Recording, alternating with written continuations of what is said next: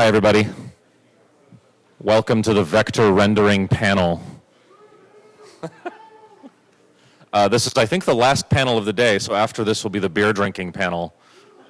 I'm up here with four experts in vector rendering. I've got Matt Blair from MapZen working on the Tangram project. Konstantin Kafer from Mapbox, who's working on the WebGL and OpenGL rendering process there. Steve Gifford on the far side there, working on the Whirly Globe and Maply rendering library. And Hannes Janecek of OpenScienceMap.org. And my name is Michael Magursky. I used to do maps. Now I do panels. We're going to talk about a number of different topics that are related to vectors and vector rendering and things. That includes server, client-side processing, vector data, tiles, rendering technologies, kind of all the stuff that has to do with getting vectors out of a database and onto a screen in a pocket or on a desktop. I'm going to do a round of quick introductions for everybody. I'll basically just quickly describe each person's work. I'm going to ask them to do a little bit more introduction about themselves with a few pictures that we have up on the big screen. And then I've asked each panelist to define vector rendering, because it seems like a useful thing to define since it has so many meanings. So I'm going to start with Matt Blair. Matt Blair works on the Tangram project at MapZen. MapZen is a company here in New York with offices in San Francisco and a few folks scattered around the globe. Tangram is a new WebGL and OpenGL rendering library that MapZen is working on in order to produce, beautiful, interactive, sometimes three-dimensional, and often very cool-looking renderings of OpenStreetMap. Matt, would you like to tell us a little bit more about some of the screenshots here? Yeah, thanks, Mike. So yeah, as Mike said, Tangram is based on OpenGL in both the in the form of WebGL on browsers and OpenGL in mobile devices. And what you're looking at now is just a pretty conventional view of 3D buildings in New York. This is Tangram ES. We call it the mobile device centered version. And are there more shots or? So what you're looking at here is the WebGL version. They're very similar in architecture and support the same style sheets, but this is a more artistically oriented map. As you can see, it's geared towards really allowing you to be expressive in your map design more than anything we've seen before, as far as I can tell. And this is sort of what vector rendering means to me is, I would say it's freedom. Vector rendering is about getting your data in a form that you can transform yourself in any way you can imagine. I think there's one more shot, is there? Oh. So I think that's for Hannes, actually. Oh, I'm so sorry about that. It's fine. Including things like this. This is visualizing OpenStreetMap data in ways that you normally would not think about, but are entirely possible when you get your data in vectors. So that's what I like about vector rendering. Oops. Oh, go ahead. Hey, I'm Konstantin. I work on Mapbox.gl, and Mapbox.gl is a mobile SDK that you can embed in your iOS application, your Android application to render beautiful, awesome maps. It's based on the Mapbox vector tiles, which are based on OpenStreetMap. I guess you can. And what you can do with Mapbox.gl as well is you can create completely custom styles. You can base your work either on one of the predefined styles and improve them, or you can create a new style from scratch. And creating a style means that you can define anything, including the font. You can use your custom fonts to render maps. You can use any sort of colors. You can add any of the data that you want. And we also have a mobile analytics dashboard. When you add Mapbox.gl to your iOS app or to your Android app, you can view these analytics and see where people are using, how people are interacting with your map. You can get lots of statistics like operating system screen sizes where people are looking at, which just helps you to understand the users of your app a lot better. And finally, we have this shot that shows you how you can smoothly animate Mapbox.gl from one place to another. It has seamless zooming, obviously, so you can show any zoom level you want. You don't have any predefined zoom levels. You can rotate the map as well, and you see the labels popping in when you get closer. And what does vector rendering mean for you? Vector rendering, for me, means rendering the data directly on the device, and it allows you to change the view in response to the actions of the user. So you don't have to go back to the server to render a new image, but rather you can adapt the view. You can add your own data locally without having to submit it to the server, and you can add and remove it. You can change the style instantly without having to re-render the map on the server. So it gives you a lot more flexibility in terms of the design and the interaction with the map. Thank you. Steve? Oh, me? Okay.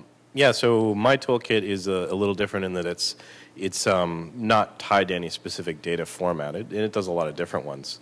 So yeah, go on to the next slide. So it's known for doing raster and vector data. So this first slide is from an app called Dark Sky. It's a very popular weather app on iOS devices. Now on to the next one. And then this example is National Geographic World Atlas. And this is kind of an interesting one because it uses a hybrid of image and vector data together to get kind of those fancy backgrounds but very sharp symbols and text and things like that. But it's just standard Mapbox data format, even if the data contained within that is not OpenStreetMap. And then the last one. And this one's an OpenStreetMap example. Again, it's vector data, but in this case it's being rendered on device, and the routing is being done on device. In this case, that's my toolkit interfacing to another toolkit, which is doing the routing information and such. But so two of those examples are using vectors in kind of interesting ways. And in terms of what vector rendering means to me it means sort of half-digested data. Like these renders, whether they be based on JavaScript or they're native renders for mobile devices, they can't process like an entire planet file from OpenStreetMap. Like they would just choke on that. So you got to chop it up into little bits for them and then hand it to them in a way that they can process that. So it's not like you're displaying image tiles where all the selections have been made. You're kind of pre-digesting it a little bit and then handing it to that in that form, and they can do interesting things with that. So you can do not quite as much as you could if you got the full planet file, but you can do way more than you could if you just got image tiles.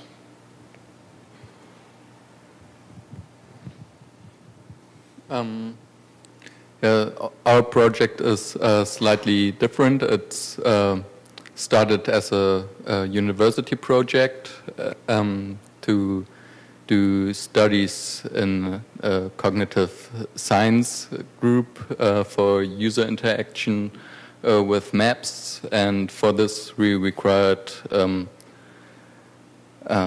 continuous zooming and fast rendering, and at that time it was just not available. If these options that were all mentioned were available, we probably would have chosen one of these. Our renderer is an OpenGL vector tile renderer primarily for Android. And we started with MapsForge, client-side bitmap tile rendering on Android, which is quite popular. Which does already styling of OpenStreetMap tags and pre-processed geometries, and then the part that we developed was a tile server, which sends basically pre-computed and simplified OpenStreetMap geometries to the client. Yes, and here you can see our map application demo showing the university building of Bremen, where we developed this. And yeah, it got, we did some research with it, implemented a few papers, and some students in the project wrote their master thesis based on this, or in this field. And but it also became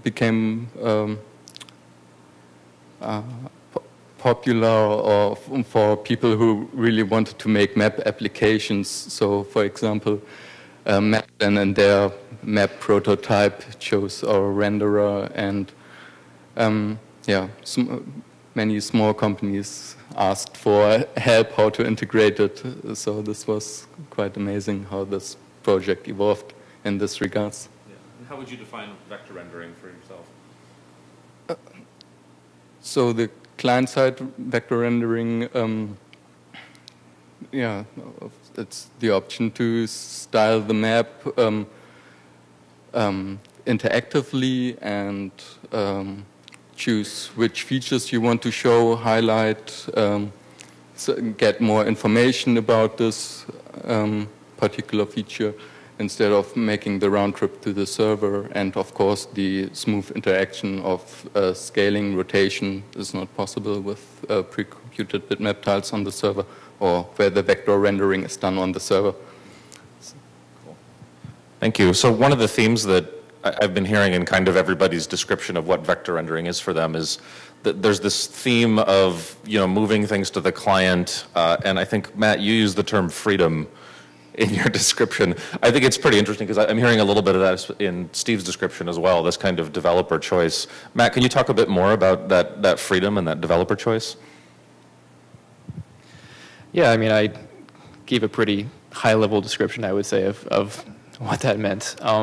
And I mean, the nuts and bolts of it is that in this context, when we talk about vector rendering, it's that what you get from a service from a server that's not, you know, something you own. What you get on your device is not it's not a pre-drawn map. It's not instructions on how to draw a map. It's just things that you can draw, and how you draw it is up to you. And that's the difference between a client-side vector renderer and what's been done before in terms of what we call raster renderers or raster tiles and bitmaps, you might call it. So to me, it's a way of democratizing style. It's a lot easier to design something on the client side and get immediate feedback and experiment that way. And that's one of the cooler things that I see about it. Konstantin, it seems like for you, performance and rendering speed are very important. I know from reading a lot of your Mapbox blog posts over the years that you have focused on things like, you know, correct line rendering and glyph sets and text rendering and just general kind of like high performance situations. That seems to be something that's really important on mobile as well. Can you talk a little bit about kind of the implications for performance and speed that you've seen from vector rendering? So basically the need for performance arises because nobody wants to interact with a map that is slow and that is stuttering. So the need for speed is actually mostly driven by the users. And the difficult part is that just using raster images on the client is very, very fast because mobile devices are super good at just displaying textures. But the difficult part is when you try to render a map dynamically for every frame. So you have to render everything from scratch basically for every frame, because when you rotate the map, you cannot reuse any of the previous frame's images because the rotation is just different. So when we started working on Mapbox.gl, we one of our main priorities was to have very high visual quality that is comparable to software-based rendering, like rendering with Mapnik. So we did a lot of research into ways of rendering lines that look as good as possible. And that need arises from the fact that OpenGL is not focused on rendering high visual quality images. For example, OpenGL allows you to draw lines, but these lines are very, very bare bones. They're basically just one line connected to another line, but you don't have any features in OpenGL that allow you to draw line joints, like round line joints when the line makes a turn. And the anti-aliasing is also very, very device and implementation dependent, so you can't really use all of that feature. So basically what you have to do for rendering lines in OpenGL is just convert them to triangles, to polygons, and then use a shader that paints the pixels in those polygons in the correct way. Same thing for text rendering. There's no facility for rendering text in OpenGL at all.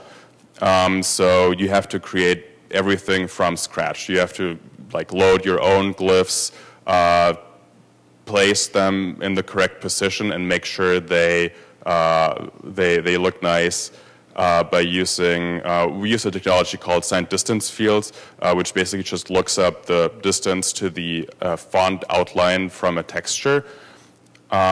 Because rendering actual vector textures, vectors from fonts doesn't really work in OpenGL because it only supports drawing triangles and not any curved objects. These are just two of the examples that we focused on when making a Mapbox.gl. And again, the reason why we focus on that is because we wanted to achieve a very high visual quality to just get nice looking maps. Steve, I think your project is one of the ones that kind of most takes advantage of the full kind of interactivity and the circularity of the Earth, and you really do the kind of zoomed out view in contrast to a lot of the other work that I've seen focusing on OpenStreetMap. I also know from your own personal history that you've been doing this stuff for many, many years and have a deep background in kind of computer graphics and rendering technologies. It seems like from what Konstantin was saying that you kind of have to be up on the academia and up on the papers and up on the techniques in order to take full advantage of this stuff. Can you talk a little bit about kind of your own journey working through all this stuff and kind of how you got to where you are with an eye towards sort of, computer graphics as a technique as compared to just blitting pixels on a screen? Oh yeah, I mean I've been doing OpenGL back before it was OpenGL. So, I followed it through the years, and it actually got a lot simpler on mobile devices because OpenGL had gotten very bloated and complicated for a while, very functional, and then they chopped most of that out for the embedded systems version, so you could kind of start with a clean slate. And that can be very confusing, but at least it's simpler than it used to be. But really, it's funny, I used to think rendering was really the main issue, like actually getting everything set up for OpenGL and feeding it through the pipeline on these devices. But as I've been working on the toolkit now for more than 4 years, and as customers come to me with different requirements, I'm finding that it's really the data fetching and the kind of the data management that's the hard part. So, for example, if you're drawing vector tiles, it's really getting them all together in a coherent fashion, getting the lines, for example, to look right, building up the texture atlases for the font glyphs and stuff like that tends to dominate more than the actual rendering, just kind of getting all the data together. And I have to handle more of that on the toolkit side than maybe Mapbox or Mapzen or anybody else does, because the data is often coming to me in a less predefined way. It's really nice to have the Mapbox vector tiles come down the pipe because they're well defined and you can anticipate what you're going to get, reuse resources. It's really nice. You get something less well defined, and you kind of have to put it all together yourself. So you build up all these data structures for doing that. And if they have data that's changing, like they want to display 5,000 plane positions moving in real time, then you kind of have to structure that in different ways. So I guess that's what I found is it's really the data organization that's the tricky part.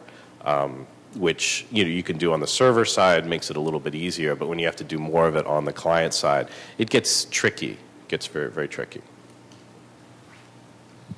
So you've just mentioned data and data formats, and it seems like the way that data gets from a server to a client in order to do this client-side vector rendering feels like a really important part of the pipeline. We've seen a lot of different approaches to this stuff in the OpenStreetMap ecosystem for the past few years. GeoJSON tiles, SVG tiles from different providers. I think CloudMade was making those about 5 or so years ago. We're starting to see a lot of protobuffer-based kind of binary formats now. Hannes, I think you actually developed a format using protobufs for OpenScienceMap that's different from some of the other ones. Can you talk about that a little bit? Yeah, as I said, back then when we started, there was no vector tile rendering for mobile devices, as far as I know. Yeah, we looked into the different approaches.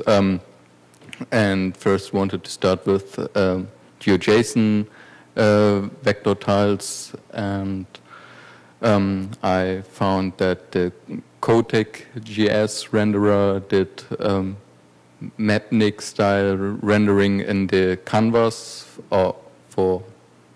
in the HTML canvas, and they slightly modified the GeoJSON format to pre-process them into a Mercator projection and scale it to a fixed tile relative coordinate system. And we took this idea as it was beneficial to compress the data when you have fixed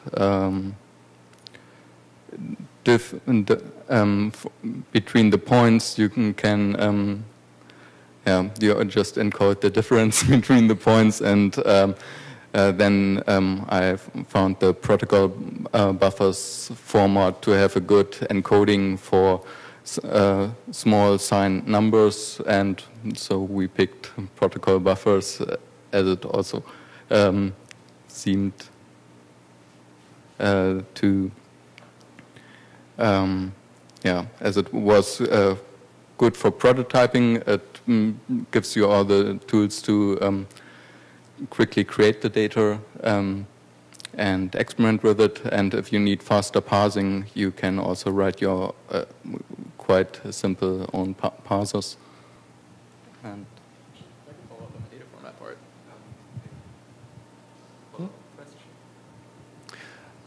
I had something to contribute on my thoughts on the data format aspect of this rendering stuff. So one of the consequences of getting vector data on your client side, as opposed to getting an image or something closer to an image, is that this data is not particularly well organized for drawing. The fact that it's not telling you how to draw something means that you often need to look at all of the data to figure out how to draw it. You can't just look at part of it and draw part of it. You can sometimes do that. But if you contrast tile formats with something like the JPEG image format, for instance, JPEGs are specifically suited for drawing. And so the data format is often such that you can incrementally draw aspects of the image. And you'll probably be familiar with this phenomenon from like 90s 56K internet. You'll get like a partially loaded image. And because the data is structured in such a way that it knows that you're going to be looking at this thing progressively, and that's actually useful, then you can do that with a JPEG. However, vector tile data is often not organized in this way, but it might be a useful thing to think about if someone would come up with something that you could incrementally draw parts of a tile as it's coming in and see maybe the most interesting parts of the map, and then less necessary details can come in later. That would be a real boon to client-side rendering. So it seems like between kind of the cartographic intent and the transmission format and everything else, there's kind of a lot of concerns that you guys are raising that aren't really just kind of graphics concerns, but have to do with this whole data pipeline. I'm curious, do I actually have 2 minutes left? Okay, I'm getting the 2-minute marker. I was hoping that you guys could kind of wind up by basically talking a little bit about what part you thought would be easy that turned out not to be easy. Maybe we'll start with you, Matt, and just move in this direction. text. That's easy. Text rendering is really a big issue. It's, as Konstantin pointed out, rendering fonts the way that an operating system might, where you can actually like render the entire vector image of each letter, is just not at all practical in OpenGL. You'd have to generate tons of triangles for each individual letter, and you have hundreds or thousands of these things on a given view on your device, and it's not at all feasible with current technology. So, and this is further complicated by things like international, like Unicode sets of characters that are often, like Arabic characters, Hindi characters, Chinese characters. These are even more difficult because they can be contextually dependent. The glyphs that you need to draw depend on the glyphs that are next to each other. This is called text shaping, and it's a huge, huge field. So we've had a lot of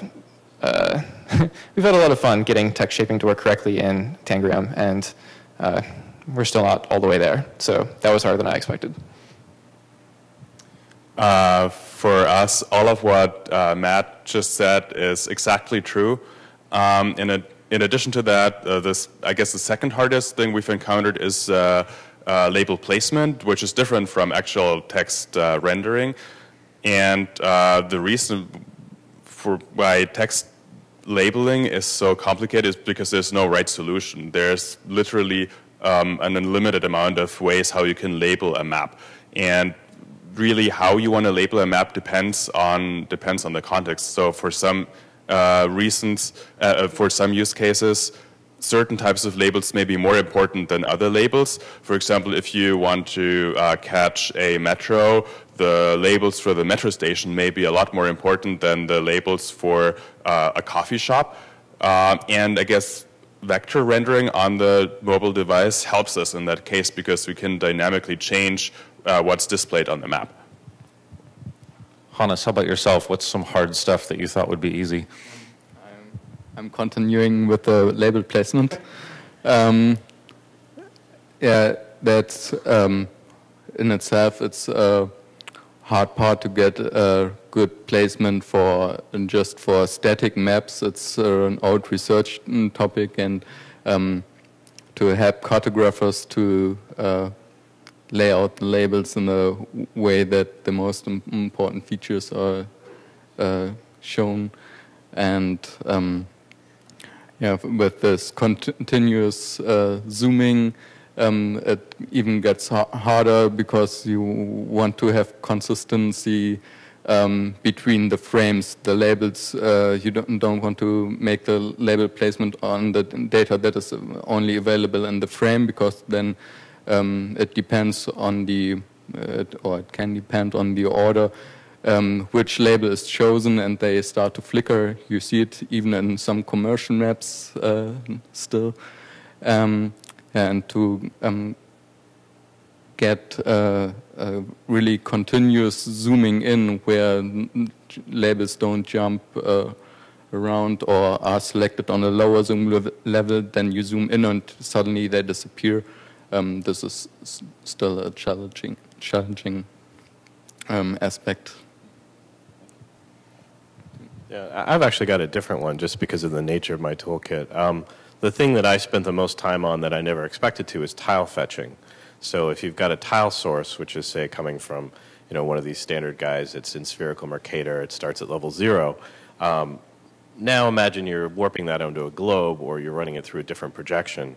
You have to figure out how big that is on the screen, how big its children are, and so on. And you have to do this on a mobile device in a tiny fraction of a second, because nobody really wants to wait for that. So that's, and it gets more complicated in 3D versus 2D, and users kind of want to see something quickly, so you have to decide if you're going to fetch a lower level first before you go to the higher level. And it's just part of the system that I have revisited again and again and again. It's much more complicated than I thought it would be. Cool, thank you. So I was actually expecting 45 minutes instead of half an hour, and was hoping for audience question time. Okay, great. Let's hear some audience question time. Right here in the front. Yuri from Wikimedia. there was some conversations in the hallways about international I-18N. So the question is, with vector tiles, how do you see 900 languages or 800 languages that Wikipedia is kind of currently semi-supporting, and where do we go from there? So the question was, how can vector rendering support the 900 languages of Wikipedia? Konstantin, I think you mentioned a couple of things about that. Yeah, sure. So encoding all of these languages into vector tiles is definitely possible. And when you look at the location names, most of the names for most of the languages are the same. So for example, look at like a city name like Berlin. It's Berlin in almost all languages. There are some languages that have an O added to the end. There are some languages that like just use different scripts. But these are typically very, very low. So you can basically just add all of the basically just encode the main name like Berlin or like the native name like Berlin, and then you just encode the differences for the various scripts that actually have, or the various languages that actually have different names. And in terms of file size, this typically is not very big. Typically for most cities, you have a couple names, and then street names don't typically have local translations. When you look at the amount of street names that have more than 2 languages in OpenStreetMap, that number is very low. Cool. There was another question. Oh, here, Clifford. So how stable is vector tiles? How stable are they, and what's keeping OSM from using them? So the question was, how stable are vector tiles, and being OSM from using them?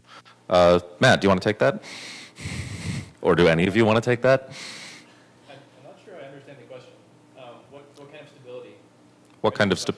What kind of stability is the question? I think I'm not seeing OSM actually rush out and do them, so I keep thinking maybe there's something unstable about them, maybe that there's some, it's not a mature technology. So the question, the follow-on question was sort of, why isn't OSM using them? Is there some sort of maturity issue there? I guess there's a bigger question around that, which is like, why now and why not yet at the same time? So our vector tile service is as a university project, and so it has an experimental nature, but there are now company-backed vector tile services, and it's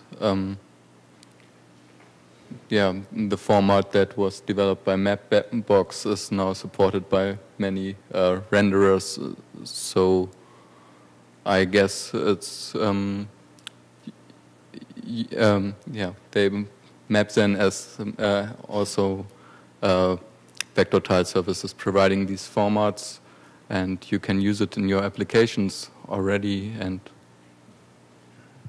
so Matt, you guys are fairly new to this. I'm curious, since you're developing this, you know, a little bit more recently, you probably have a little bit further view of all the stuff that's been tried and maybe where it's gone or where it hasn't gone. Maybe you could talk about the current state of vector data formats that might be useful to OpenStreetMap as an organization.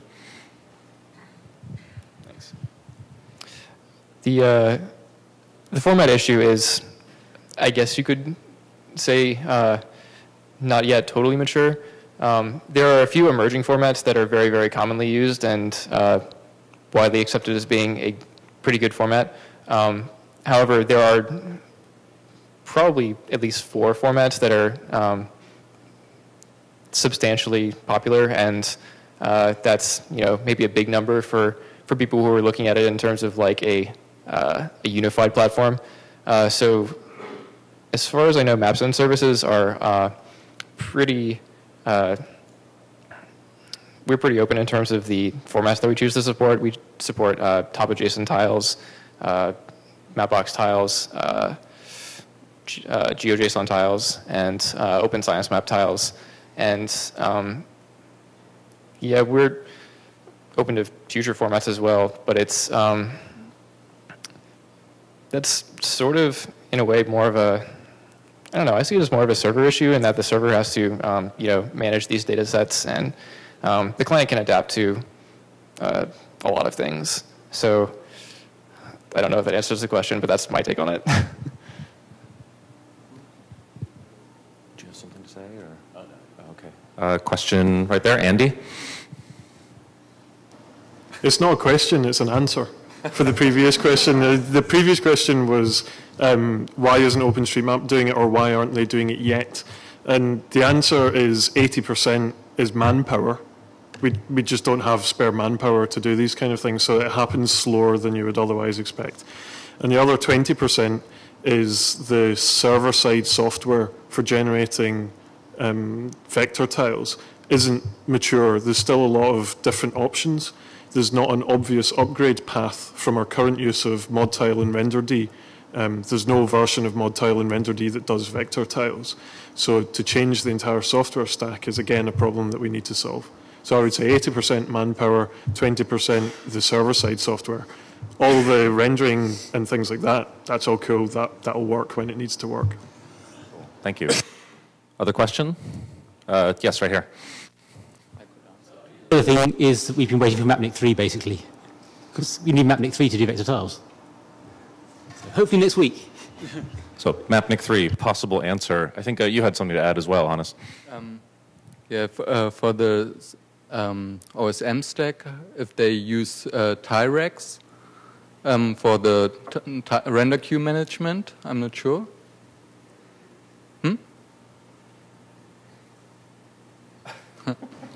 We use RenderD, not Tyrex.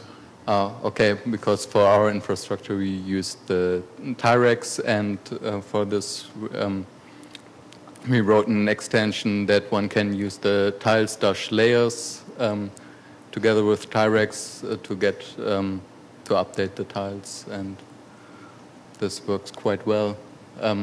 So if someone wants to experiment with this, it's on the OpenStreetMap GitHub account.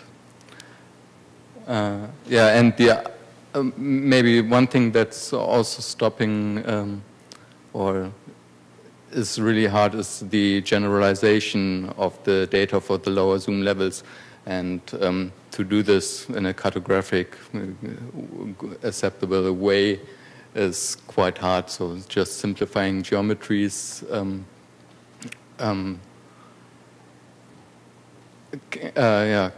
can destroy the topology or make it hard to read. So this should be improved to make really good maps, vector maps. Thank you. There was a question back here with the hat.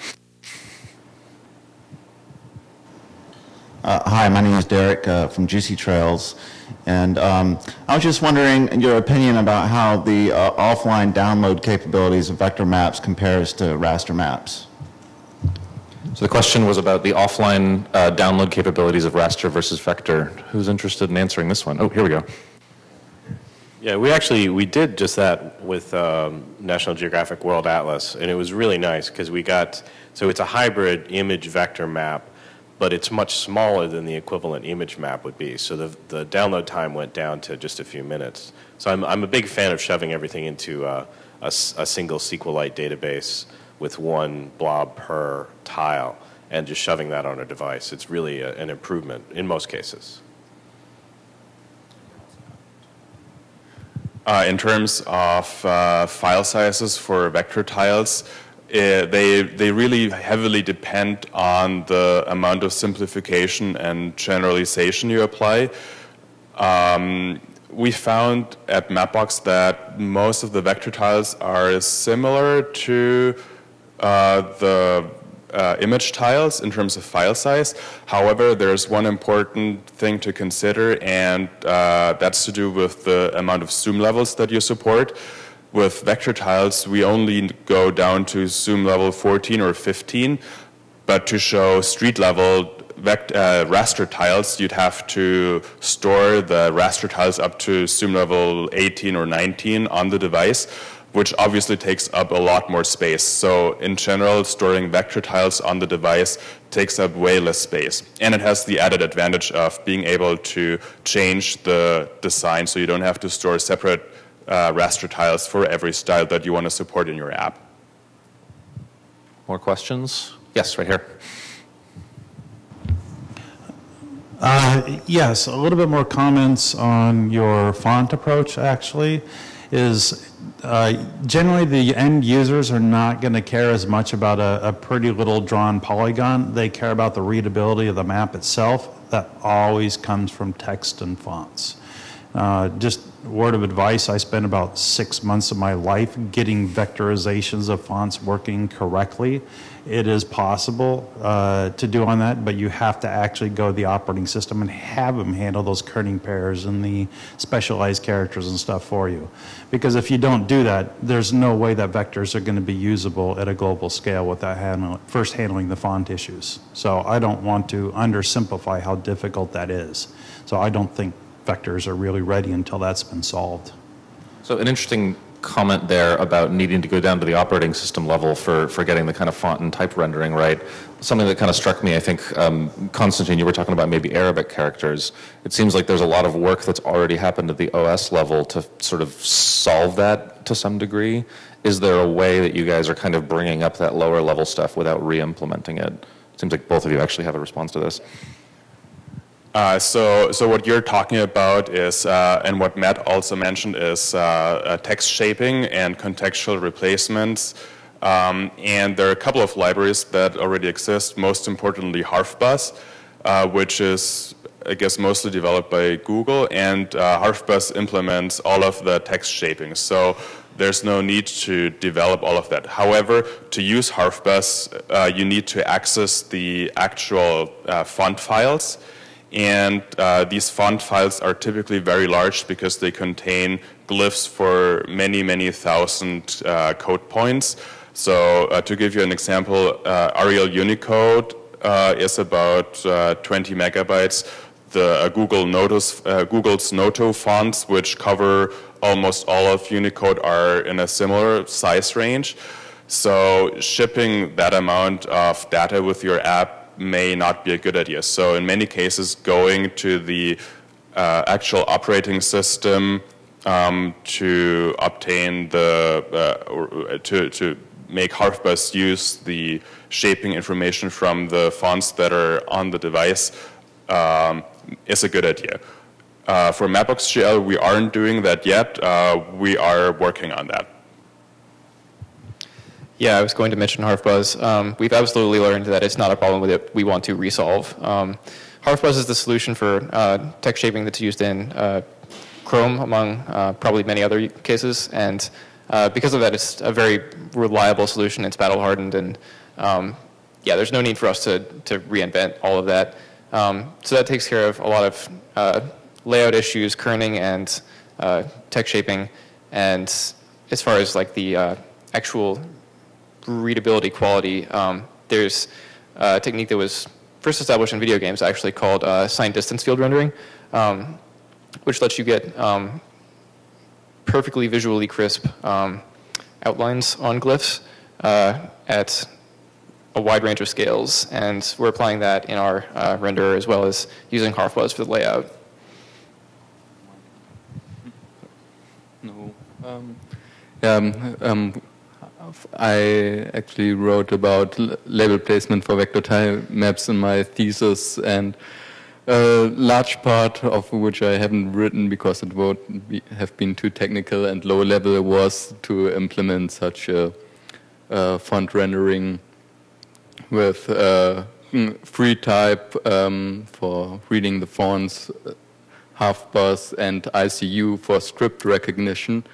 So that you know which part of the text are left to right and right to left, and then sorting this all in the right order. Yeah, for this I took parts from different open source projects and put it in a library which is tailored to this specific task of drawing text with OpenGL, getting and updating the paths for curved labels with each frame. If you can show the screenshot, it should actually, yeah, there, you see it. So this is created in each frame. When one zooms in, the label moves smoothly around the corners. So I'm going to release it soon, just need to clean it up. Do you want to comment? Oh, yeah. So actually, I take a different approach than most of these guys. I just use the OS. The font, the glyph rendering and layout on iOS and Android is pretty good.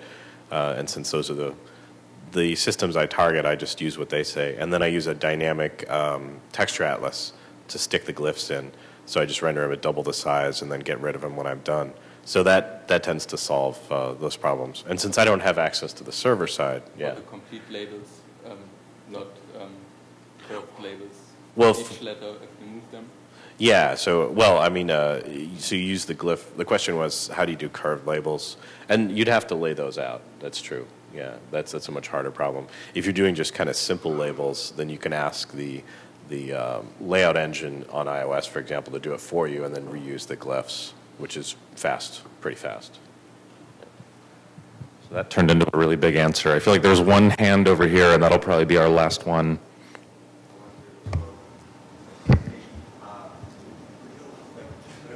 Like, what's the difference? Oh, yeah, sorry, very quick, briefly.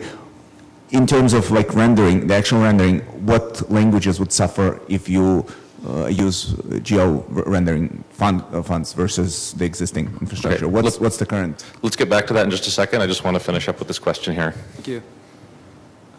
I'm curious what kind of problems and solutions you've encountered to do with tiles, tile boundaries, label placement and consistency, and 3D buildings come to mind, but maybe there are other things. The biggest question for last is about tile boundaries and buildings and labels. I don't know, Matt, do you want to take this one? I saw a cool 3D print of a neat tile boundary thing at your office yesterday. Yeah, so keeping map data in tiles is really useful. It also causes a lot of problems. It's one of the things that we're really trying to be general about in Tangram is getting arbitrary views into the map space. So looking at angles across the world, looking like up at the horizon and beyond. And this is really not what tiles were built for. It's generally intended to be like you fetch a rectangle of space and that's it. However, if you're looking at some tilted view into the world, you're actually looking at what projects down to a trapezoid, and you have to figure out how to map that back onto this tile set. And not only that, but if you're looking at a large angle, you have a lot of area covered by the far end of your trapezoid that's covering a lot of tiles in very, very little screen space. So we put a lot of work into figuring out how to figure out what size tile is appropriate to fetch based on where you're looking in the world. It's very easy when you're looking top down, and figuring out how to sort of wrangle the tile hierarchy to your needs at an arbitrary view is a big problem, and there's no easy answer there.